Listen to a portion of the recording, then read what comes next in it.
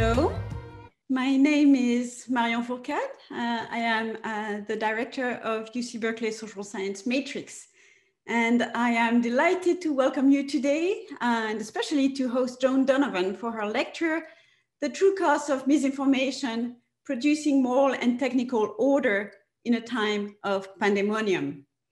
Today's program is the second of 4 events happening this spring semester, which are related to an ongoing research project titled Solidarity and Strife, Democracies in a Time of Pandemic. This is a project that was co-developed by UC Berkeley's D-Lab and also the Social Science Matrix, and is generously funded by the Social Science Research Council.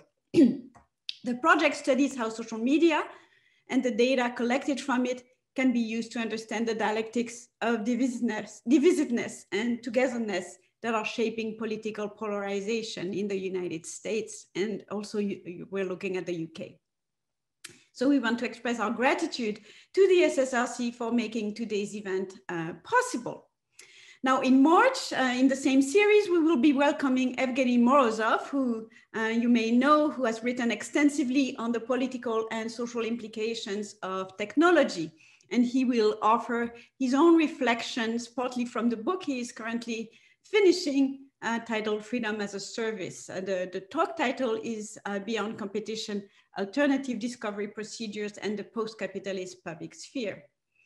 And finally, I'd like to briefly mention that Social Science Matrix has many other public events lined up for this spring, also through the UC Berkeley Democracy Town Hall series, as well as through the Matrix on Point series and our Author Meets Critic book series. So you can, for more details about all of this and all our forthcoming events, you can sign up for a Matrix newsletter, and you have we have a link here on the slide, and maybe we can add a link also in the chat window.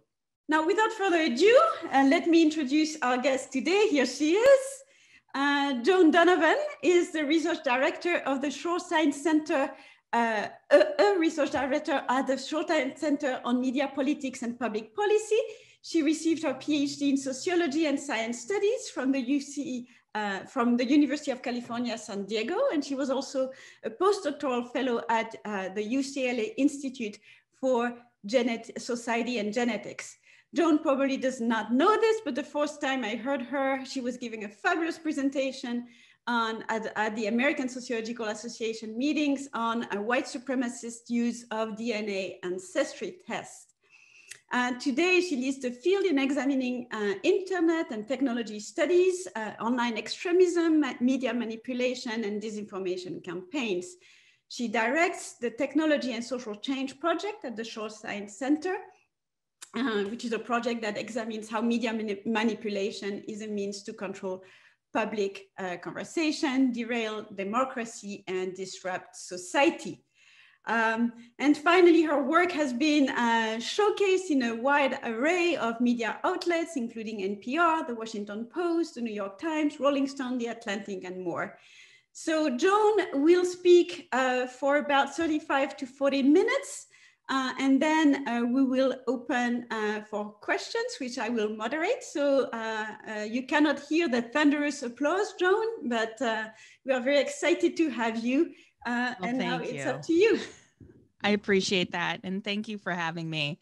I figured I'd swap outfits and get a little cozy for a Cal, just wear a nice gray hoodie, fit into the mood of today. I gotta warn people, I'm a little angry this week about some of the stuff that's going on and the shenanigans over in Australia, the kind of legacy media wars, proxy wars being fought through politicians, journalists. Journalism hangs in the balance here, and then those that are big enough to get paid off, like News Corp do, and the rest of media is kind of left fighting for scraps. But Facebook did turn off the news in Australia.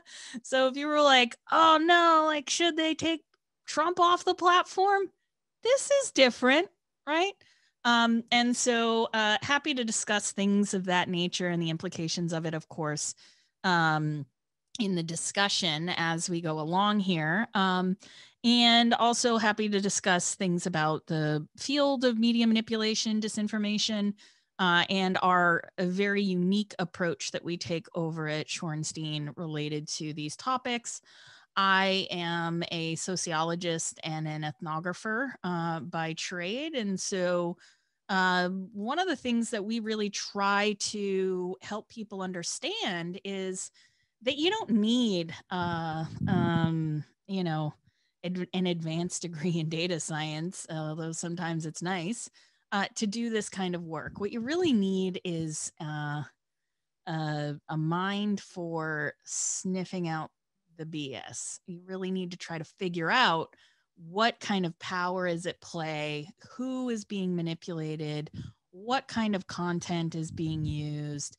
And then, of course, as the sociologist, the question for me is always, who is being harmed? What kind of social institution is in the crosshairs of misinformation at scale? At this iteration of my research at least looks at that. But I began this looking at white supremacist networks online, looking at how they talked about science. And so we're going to return to some of those themes today as well, to think about the implications on science for misinformation at scale, and a whole host of other things. So today's presentation is a very generic title because I kind of never know what I'm going to talk about, because I never know what's going to be happening week to week related to mis and disinformation. So I'm going to try to keep it fairly contemporary with some examples. And as we get rolling along here, I'll see if I can actually open the chat. Yeah. All right. Computer's working. That's good. So yeah, if there's anything that like needs immediate clarification in the chat, I can try to work both things. But these are slides will be made available to you at the end of this. I'll get the link and throw it in the chat in case you want to review or click any of the links. But I really like to think through this question of the true cost of misinformation, because right now, disinformation research, disinformation as a trade craft, it is a very large industry. And everybody's calling essentially whatever they do research on misinformation these days. And so I'm going to try to hone in on some definitions that'll help you kind of grasp onto where I'm coming from, so that you can understand a little bit more about our approach. So when we talk about media on my team, we talk about media as very simple comms 101. It's an artifact of communication. It could be a textbook, could be a documentary, could be a meme, could be a web page, could be papers from a meeting, could be the archive. Media is a very broad definition for us. And media manipulation then means to change by artful or unfair means so as to serve one's purpose. So there's something going on with the relationship between media and the way in which people use it in the world, right?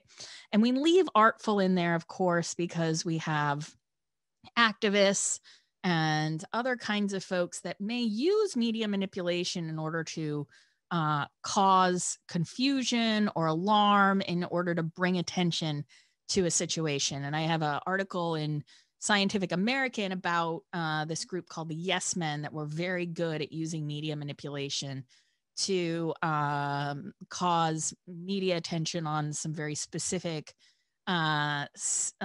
stories that they thought were not going to be covered in the media. Particularly, they impersonated the World Trade Organization at one point, and by essentially realizing that domains, you can buy them, anybody can get one, and so they bought the domain closely associated with the World Trade Organization, and then sort of impersonated them, and were invited to several conferences to represent the World Trade Organization. Of course, when they showed up, the big reveal, of course, was that they weren't who they said they were. And they also did it to, they had a cloaked website that looked as if they were George W. Bush during the 90s election. Remember the web in the 90s? Angel Fire, GeoCities, that was a thing.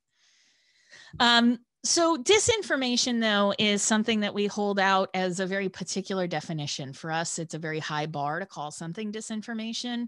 When people throw the word around, it's a bit of a cringe fest in the field if you don't know what you're talking about. So for us, the creation and distribution of intentionally false information for political ends, that's what disinformation is. And so we actually need to be able to say, we know where this came from, and we know what the intent is, or the intent had been revealed at some point in order to call something disinformation. Otherwise, we keep it in the realm of misinformation, which is information that is spread, but it is false. But we aren't able to maybe to tell the origins of it, or we're not able to tell the intention of it. So bear in mind, of course, there's no communication without misinformation. What we're not talking about is, hey, someone's wrong on the internet. That's normal. What we're talking about here as a field is things that achieve such a massive amount of scale that it's beyond rumor, right? It's beyond gossip. It's something that is has this kind of socio-technical component to it, where it has grown beyond and quickly grown beyond any kind of echo chamber that may have contained that information, and is now reaching out and breaking into new audiences. And we often think about social media as one network terrain in which misinformation at scale is achieved by using very specific sets of tactics. And I'll outline a few of them today as I get to the case studies. But let's do some time setting. We are living in a pandemic. Pandemic, of course, is Greek. It means all of the people, public and common of disease. It's widespread. For me, the notion of the pandemic is really important right now because we are all online. We are getting most of our information from the internet. That, for many scholars, is frightening. There's a interesting article. I think it was in it might have either been JAMA or the American Journal of Public Health in the 90s from a doctor that's basically saying, like if people go to the internet to get their health information, we're all in for a world of trouble. And so when I'm thinking about this pandemic moment, I'm really thinking about, well, what are people's what's their access to timely, local, relevant, and accurate information?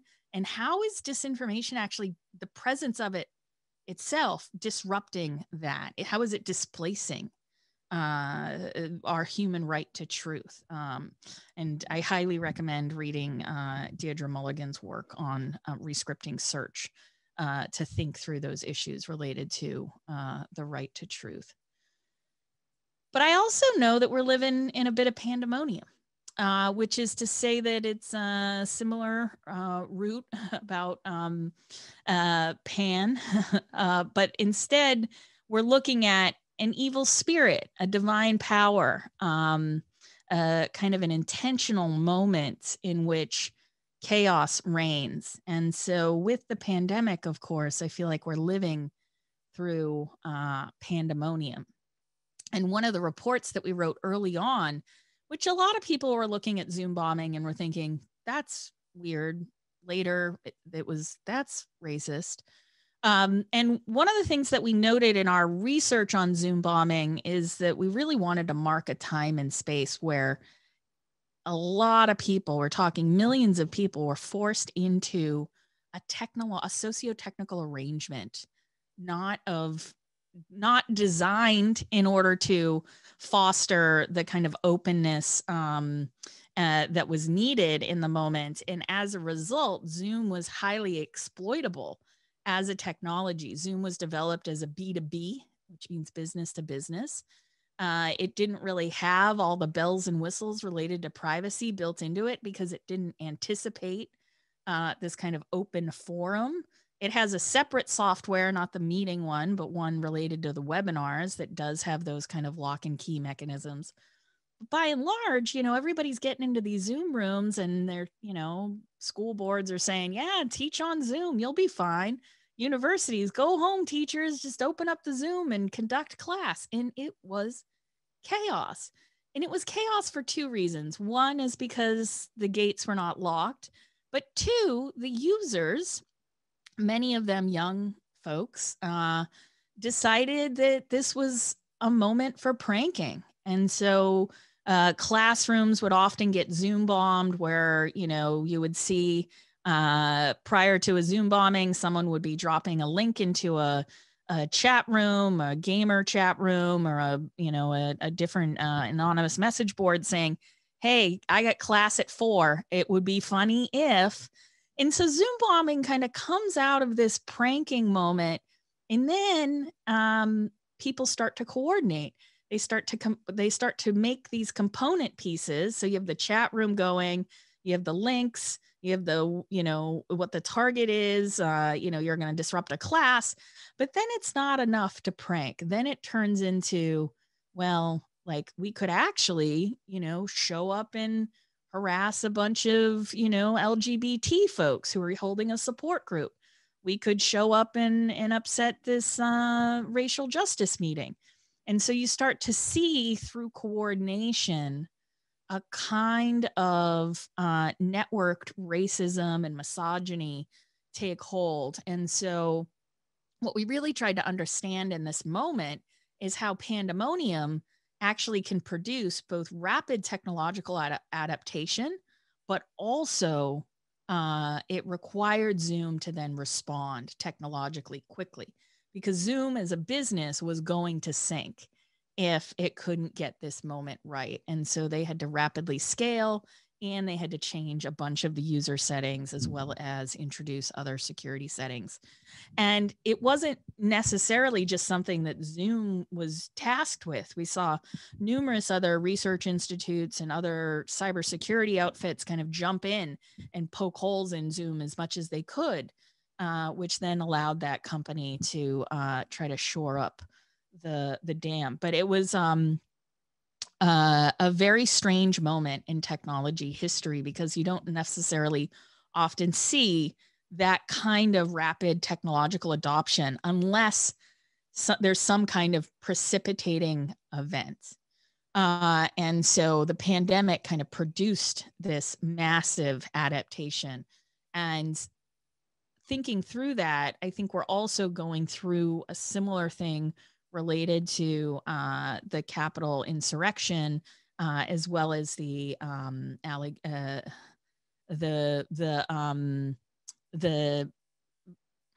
well, most people just call it the big lie, but the allegations that the vote somehow was mishandled across several states, and that Donald Trump was the true winner. That kind of disinformation campaign cannot happen without this kind of openness and a lax security structure of platform companies, which essentially allow certain kinds of behaviors to manifest or not.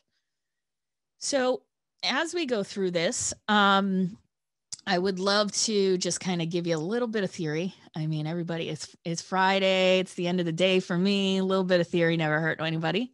So I really love Chris Kelty's work. He's over at UCLA. He's a curmudgeon. He doesn't really tell people he publishes books, but this book, it really inspired me. It's 2009. It's an ethnography of the free culture, the free software movement.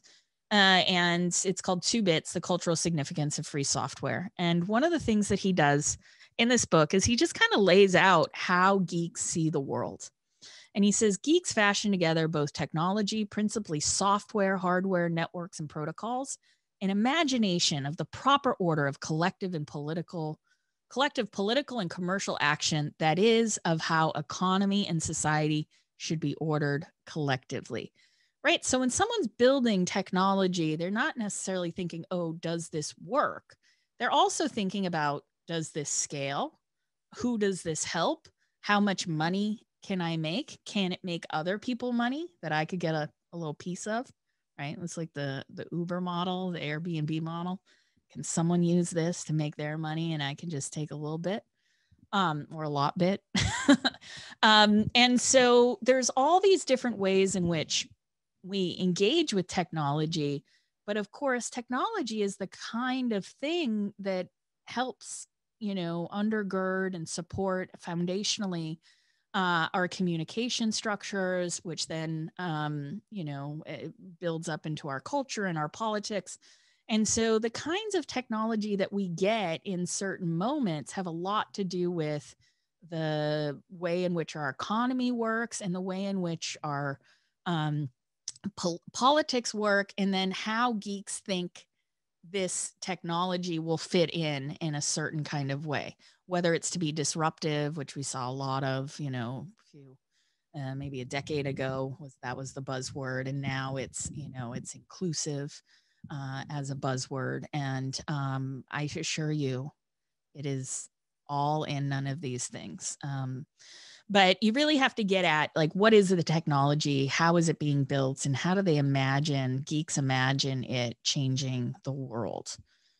And so when I was thinking about this, when I was working as the media manipulation lead over at Data and Society, I produced a report with Tony Nadler and Matt Crane about the digital influence machine, really just taking a nuts and bolts look at the infrastructure that supports the internet, which the web is then built on top of, which then platforms are also built on top of. And we wrote, the digital influence machine is the infrastructure of data collection and targeting capacities developed by ad platforms, web publishers, other intermediaries, which includes consumer monitoring, audience targeting, and automated technologies that enhance its reach and ultimately its power to influence. It's really important that we understand this piece around the infrastructure. Sophia Noble's book, Algorithms of Oppression, also points out this fact, which is that many of the ways in which we engage with information online are through advertising infrastructures. It's about selling us information. Things that become popular then often tend to be things that are free. And as a result, misinformation is really just able to grow like moss on a stone around the internet, because it's often provided for free. But of course, the cost is to the rest of us. But it's important that we not be deluded into thinking that the web is anything much more at this point than an advertising technology that sometimes, at timely, local, accurate, and relevant information scuttles around. But you really have to do a lot of digging these days to get at that higher quality information, or you have to pay for it. What a tragedy, right? But we've seen subscription models, of course, pop up. We've seen apps that have a kind of buy-in model. But by and large, things that are free on the internet, somebody else has paid for in some way, or it's targeting you for a very specific, either financial or political reason. And so who pays for social media, right? There's that adage, of course, if you pay for, if the product is free, the product is you. And in talking with folks like LaTanya Sweeney, who study anonymity and data and privacy on the net, I've come to the conclusion that that's an okay way to think about it. But we should actually really expand to think about how data is only profitable or worthwhile to pursue in the aggregate. My data is not that, it's just not that valuable. It might be good evidence of a thing, I don't know, but by and large, data is only profitable or valuable in the aggregate. That is when you have big buckets of different kinds of data to sell and to make relational. And that's one of the things that social media does really well. is all of the different signals that you send it by either posting or clicking or dwelling or sharing. All of those things are signals that can later be repackaged and sold and made into a consumer profile, federated with other information, linked up with your library card, all of these different things. But I call your attention to two really important quotes from Zuckerberg, who, if you didn't know, is the founder of Facebook, although that's contested. And he said in October 2019, "I don't think it's right for a private company to censor politicians in a democracy." And I think most of us can get behind that sentiment. I mean, I guess I could whisper free speech, First Amendment, but I don't want the hellhounds of Harvard law to come descending from, from wherever they keep them up on Mass Ave. There's free speech, and that exists. And then there's marketing technologies that are leveraged to spread disinformation at scale, right? And those are two different things, to my mind. At least that's what the research is starting to point us to. So when he talks about censoring politicians in a democracy, we are in quite a conundrum when it comes to thinking about it as a speech problem.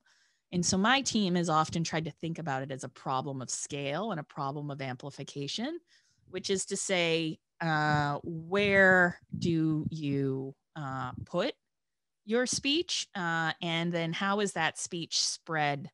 And who is providing the mechanism by which that speech spreads? Is it you, or is it some other entity?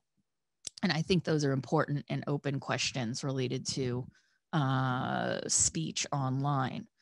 But then they went on in January 2020 at Facebook to say this: "In the absence of regulation, Facebook and other companies are left to design their own policies. We have based ours on the principle that people should be able to hear from those who wish to lead them, warts and all." So who has warts? Well, there are trolls and apparently politicians, according to Facebook.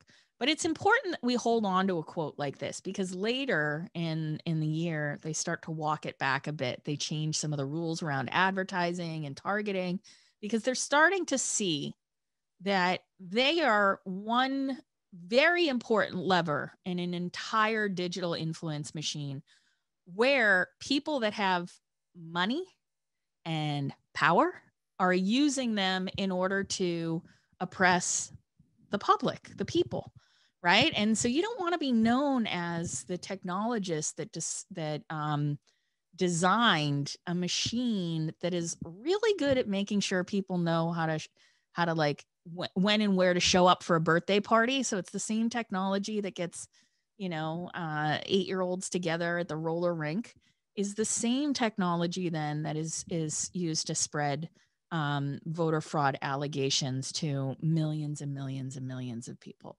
And so it's really important that we understand that speech in this case is different for different classes of people, different kinds of people, and especially when you have money as one of the ways in which you can propel misinformation around the internet. Like, you have access to either buying advertising, which is sort of like the cleanest form of disinformation, in the sense that you're paying for the features of the platform to circulate it, versus a lot of the stuff that we study, which is either some SEO strategies, some inauthentic, as Facebook would call it, inauthentic behavior that is paying for fake engagement or fake followers.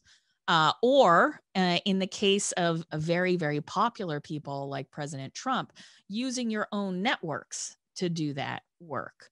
And so it's really important that we think about these things holistically, and we don't think about one platform or another, but we actually start to understand the entire ecosystem-wide problem that we are in related to disinformation at scale.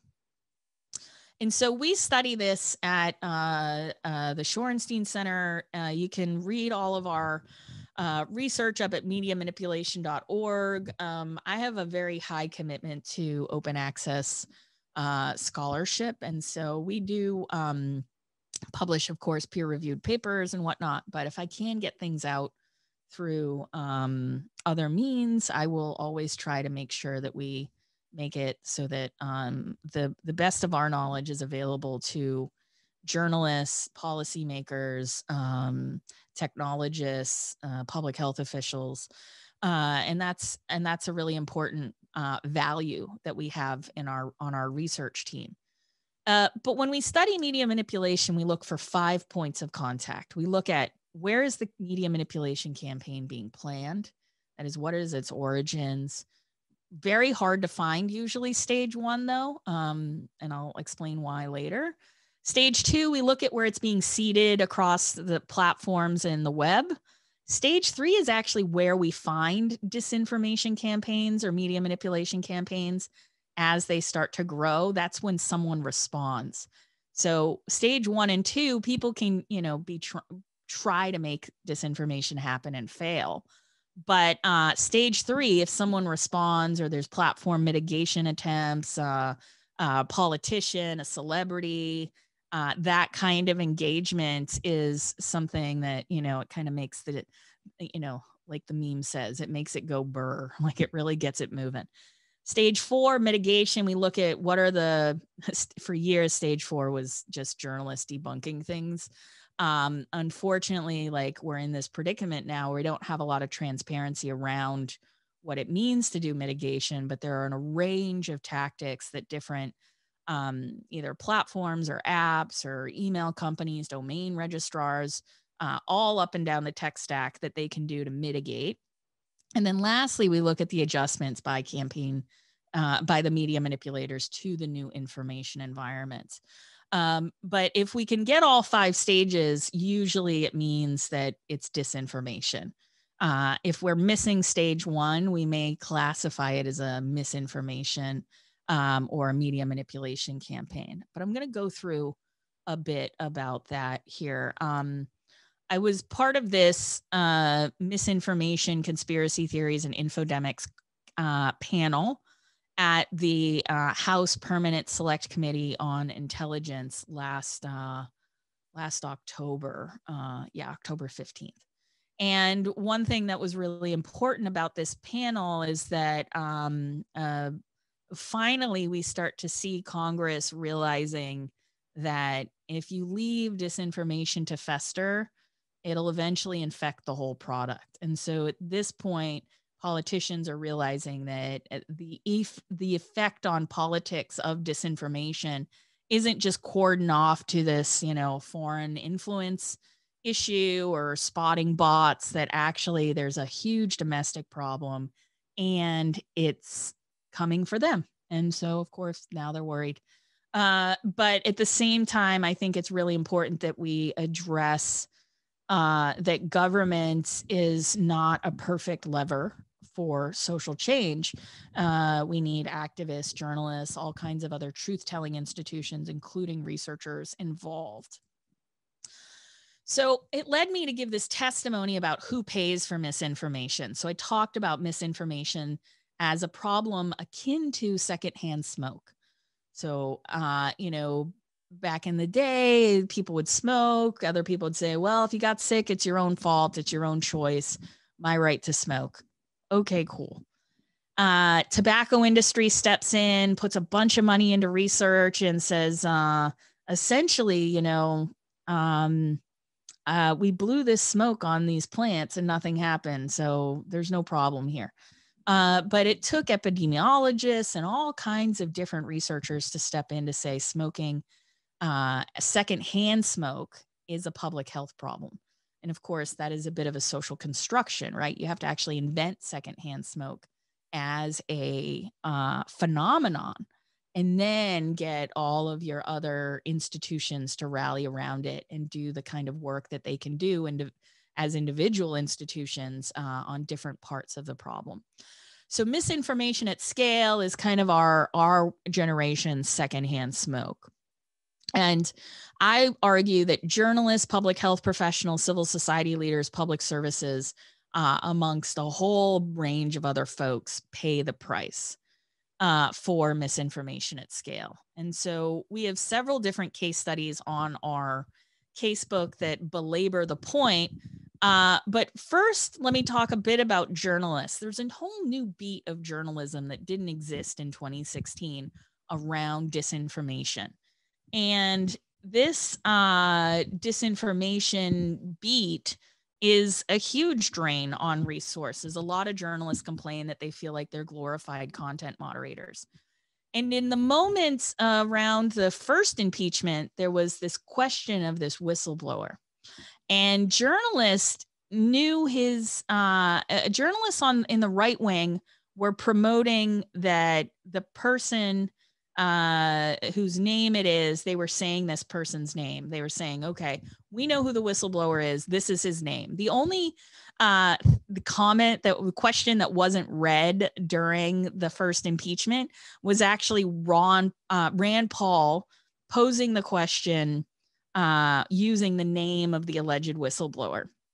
But on the other side, center and left media know that whistleblowers should remain anonymous and that they shouldn't use the name of the whistleblower. And so there was a whole back and forth battle between center and center left and left wing media and right wing media about this person's name. And eventually Twitter made that person's name unsearchable and untrendable because of all the different tactics that were being used, including keyword squatting and swarming. Even fake pictures were being circulated. There were actually pictures of Alexander Soros hanging out with Clinton and a few other politicians. And then they were claiming that the image of that person was, they weren't naming him as Alexander Soros. They were naming him as this whistleblower. And because both men, Alexander Soros and the whistleblower, were white guys with beards and glasses. And no offense to white guys with beards and glasses, but people just thought they looked the same. And so even the politician Steve King retweeted this image claiming that this was the whistleblower when in fact it was not. And so that kind of media manipulation campaign costs a lot of money and time and resources for journalists to have to unpack and kind of like really thread the needle to make sense of. Public health professionals, of course, we know are under attack. There's been a record number of public health officials that have actually quit since the pandemic started because of harassment. We just published this report on Cloaked Science about Steve Bannon had flown a young woman who was a postdoc in Hong Kong. Steve Bannon flew her to the United States and then paid her to write this report that was then put up on Zenodo, which is a scientific archive, and it received nearly 1 million downloads. And she, as a whistleblower, was paraded around Fox News and a bunch of podcasts as this person who had discovered that COVID-19 was developed in a Chinese lab as a bioweapon. And so that's where the genesis of that medical disinformation campaign comes from. And so we call that tactic cloaked science, when you plant a science paper that gets thoroughly debunked, but you use it anyway as the pretense to say this other conspiracy theory. And of course, public health professionals have been battling numerous different conspiracy theories for a while now. As well, there was a viral slogan. Maybe you've heard of it, maybe you haven't. It keeps coming back. It's got this mimetic quality to it where it returns over and over. This slogan, "It's okay to be white." I actually just saw a YouTube stream 2 nights ago with the same title. And some of the tactics that are used in a campaign like this are really insidious in the sense that what it asked, the original campaign was launched on 4chan, which is an anonymous message board. And it was a call to action that said, go to your college campus or someplace in your town and put up flyers that only say it's okay to be white. It doesn't say anything else. No organization, no call to action. And then, people like me, some of the liberal professors, other students, people in the town would take a picture of it and say, oh my God, there are racists in my town. And the point of the operation, the influence operation, was to get that exact thing to happen so that I become the source of information because I took the picture and I said, oh, this is outrageous.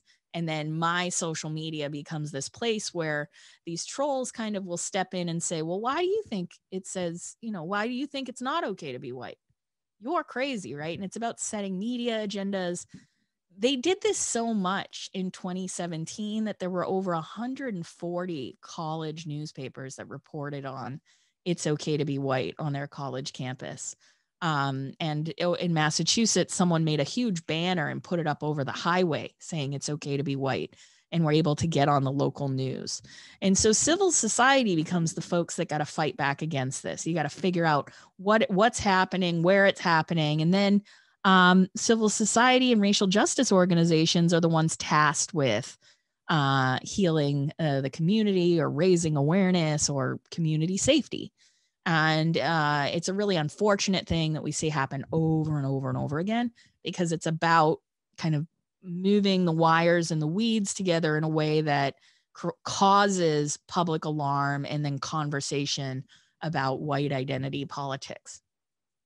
And then lastly, we have this new case study that me and Nicole Lever wrote about Hammer and Scorecard.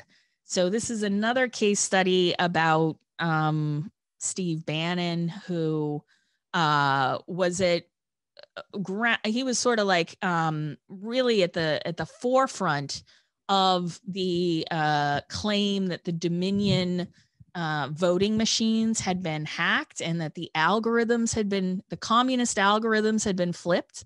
Hammer and Scorecard were the name of the computing system, the supercomputer, and the scorecard was the name of the algorithm. And the algorithm had gone haywire. It was supposed to just change the votes a little, but instead it changed the votes too much, yada, yada, yada.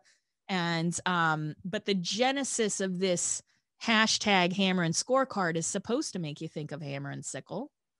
So if you made that inference, you're not wrong. And it uses a whole slew of tactics like keyword squatting. That is, it wanted people to, anytime you looked up voter fraud or Hammer and Scorecard, it wanted you to find their information. It used distributed amplification. There was a lot of claims that everybody needed to talk about this on their social media because the platforms were going to take it down. And of course, it used viral sloganeering, which we see as a consistent element in which mass disinformation campaigns play out. Of course, this was a feature part of the Stop the Steal campaign that kind of enveloped all of us. And I hope to be producing a different case study on that in the future. So I just want to close by saying, like secondhand smoke, misinformation damages the quality of public life. Every conspiracy theory, every propaganda, disinformation campaign affects people, and the expense of not responding can grow exponentially over time. Since the 2016 US election, newsrooms, tech companies, civil society orgs, politicians, educators, and researchers have been working to quarantine the viral spread of misinformation. The true costs have been passed on to rely on social media to get news and information. And not to be such a bummer, because like it's Friday and we're going to go into the weekend, and some of us like don't like to feel like it's all terrible. I have a few things I think we can chew on as a field in order to try to get some kind of guardrail system in place to not allow this to happen anymore. So I have some ideas around content curation where I say hire 10,000 librarians. I actually think it could work if we really did deploy a workforce to do content curation in a way that was mindful. coupled with transparency and content moderation. The January 6th proved that the internet is a crime scene, and platform companies taking stuff down is not enough. They actually have to create a human rights locker for that information. And I know that there are people at Cal working on that, and very grateful for the work that people do. And we need a distribution plan for the truth. Like when I say truth, I mean timely, local, relevant, accurate information that also supports public media. And then we should develop a policy on strategic amplification that mirrors the public interest obligations of other broadcast companies. Why is it we have timelines and news feeds and no every once in a while, people got to learn a little bit about what's going on in their town. We make radio stations do this. Why don't we make social media companies provide some of that information? And then lastly, technology companies, including large infrastructure services, must fund independent civil rights audits where auditors are able to access the data needed to perform investigations, including a record of decisions to remove, monetize, and amplify content. I see this as crucial in this moment where human rights violations are happening, and these platform companies are treating their power level as one that is, frankly, too big to legislate. And so when you get companies that are too big to legislate, as we're seeing play out in Australia, and are turning down, actually dialing down the accessibility of news, we have to wonder then what kind of massive public harms is that causing. So I thank you, everybody, for your time, and look forward to, unfortunately, only a few questions, but I'll come back. It was easy. I only had to be at my house, so it's good. Thank you so much, Joan. That was really wonderful. And you can see actually in the Q&A that, the people are liking it too. So Sarah says, fabulous information clearly presented, and I completely agree. This was wonderful. So I would actually like to, to begin with the third question, because, your last slides was giving us a little bit of hope. But then on some level, some of the transformations of this sort of public sphere today are moving through sort of these new channels. So I'll just read the question the way it was worded, because it's very similar to the idea that to the way I wanted to conceptualize it myself.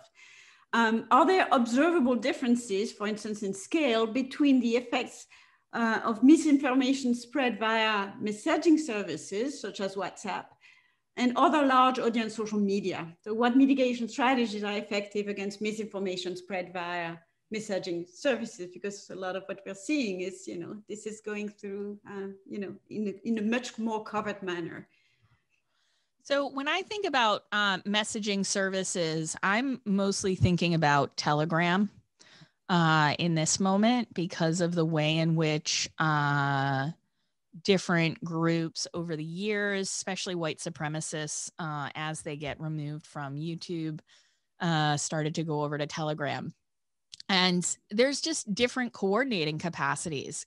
The reason why we see so much misinformation on Facebook has to do with the group features. And these groups can grow very, very large, and are almost like radio stations in and of themselves, right? They circulate a massive amount of information to a bunch of people without any kind of accountability about if it's true or false or dangerous. I'm thinking here, at Harvard, we're always required to slam Stanford. So, but if you remember back to the beginning of the pandemic, there was a kind of chain letter being circulated through SMS saying that Stanford researchers had found that if you drink a little bit of water every 15 minutes, you're not going to get COVID. And if you hold your breath, you can actually test yourself. And the reason why it was attributed to Stanford is because it added that aura of authenticity and the legitimacy, although I don't know why they didn't say it came from Harvard. I'm just kidding. I'm kidding. Well, we can all joke about Stanford, right? But I point that out to say that reached a massive amount of people, and we still don't know how it happened. It was like a screenshot that was being shared But Arena Pesquero has a piece about messaging apps that really just kind of resonated with me. And I think there's a lot more research to do, which is that people were participating in just in case sharing. That is, just in case you didn't get this information. And for the most part, just in case sharing is probably fairly innocuous, except in the case where you get a just in case share that says masks cause bacterial pneumonia. And that to me is a big problem, right? Because that's not true. And so we don't know the degree to which yet these different kinds of messaging apps or small group apps are exploitable or harness the capacity to do misinformation at scale, or are something that should be dealt with more like you would deal with local rumors and hoaxes that only touch a few hundred or maybe even a few thousand people. A lot of the stuff we look at has reached millions by many different means. Yeah. So we have a lot of questions, you know, they keep coming up. Maybe we will, I'll ask just one, which is the second one, which is about Zoom bombing. There seems to be Avi, the person who's asking the question, seems to be objecting a little bit to your portrayal. So he says, when the Zoom bombing got rolling, was it happening across a broad swath of the culture? I mean, were church services and boys' school meetings being interrupted too, or was it really more of an excuse for gamer boys to get away with spreading their juvenile misogyny and various phobias? Your portrayal seems to let it off easy that it was just pranking by gamers. So how would you? So yeah, if you look in the report, and I apologize if that's how the portrayal came off. It starts with pranking, and this is sort of how a lot of these things do start, which is juvenile, and of course, that doesn't let anybody off the hook for being, damaging or threatening or harassing. But what I meant by the story was to say that it eventually took on a kind of culture, and it turned into networked harassment, where we were seeing people from all different kinds of strata participating, not just gamer folks, although the documentation online kind of skews that way, because you have people who really just want to get people to watch their YouTube videos or their TikToks. And so they're videotaping themselves, videotaping, dated. They're recording themselves doing these kinds of pranks. And so that's the kind of information that we were privy to. And then we worked with some journalists to talk to victims of a Zoom bombing there. And it did run the gamut. It went from everyone from Alcoholics Anonymous groups, anyone that posted online, essentially, we're going to have a Zoom, would fall prey to some of these Zoom bombers. There were reports of children's story time where people were reading books to kids that got Zoom bombed. And so but when it takes on this character of networked coordination, that's because the technology itself has failed to see that it is part of an ecosystem of communication technologies, and that none of this stands alone. There's no app, there's no website, there's none of it stands outside of all of the other things. And so you actually have to think about, well, my technology with this other technology provides what new capability? And so thank you for asking me to clarify and to go deeper on that. Okay, so it's technically 12:59, but I'll ask one last question if you can answer quickly. And there's so many wonderful questions, but here's Jamie here. What you presented is exemplary and sorely needed. Except for Australia, you made little mention of the rest of the world. However, the worldwide impact is at least as bad, if not worse. Are you aware of any work going on at the international governance level to address the issues that you discussed? Yeah, so if not for the long title, it would have been called the Global Media Manipulation Casebook. And so we're just getting started. It took us about a year and a half to get the infrastructure and the code book and the pre-research. sorted out. And now we are really excited to say that we're going to be hosting a bunch of casebook trainings and helping people see through the theory methods model. And then, hopefully going to be sourcing a whole bunch of different case studies from graduate students or professors that want to, or reporters or civil society folks that want to write a case study. And so we have a couple of different case studies in there, a couple from India, one very, very interesting one from Egypt. And so our hope is actually to make this a place where we can build a kind of collaborative ethnographic space where different researchers are able to give a little bit of knowledge into this, kind of collective textbook or, resource. And then over time, we're hoping that as we expand, we can expand into other languages. And, this is, I work at Harvard, but it's a lot like, any other kind of research institute where we're really just limited by the funding. And so as we think about how to expand this and where else we partner, very excited to talk to other people at different universities about how we partner together and how we make this work useful for those who are kind of stuck in this moment where tech companies are fighting for legitimacy against governments who are using the technology against the people, and how civil society is just like, punching up constantly. But for us as a research team, the goal here is to make sure that information is accessible and that accurate information is not withheld in any way, shape, or form, especially in moments when it's life and death, especially in moments when you need to make decisions about your politics and your livelihood. And so we see this as a sort of our research intervention into the broader conversation on the power of these huge institutions who are all kind of fighting for legitimacy amongst one another. And so we're going to get there. I don't, for me, it's like, this is the career. This is the career path I want to be on in terms of like doing research that matters to as many people that want to participate in it, that we can accommodate. Okay, well, thank you so much for sharing your knowledge and your accurate information with us today. And I also want to thank the audience here for asking all of these wonderful questions, which unfortunately we did not get to ask, but Joan will have a record of it.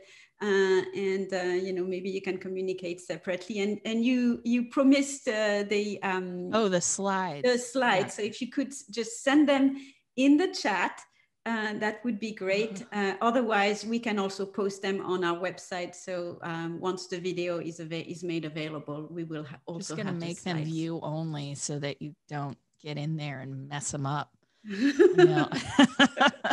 Panelists and attendees. Okay, that's on its way. There you go. Okay. Well, thank you so much. And we look forward to many more such conversations in the future. We're certainly very excited to have had you here today at Berkeley. Goodbye, everybody.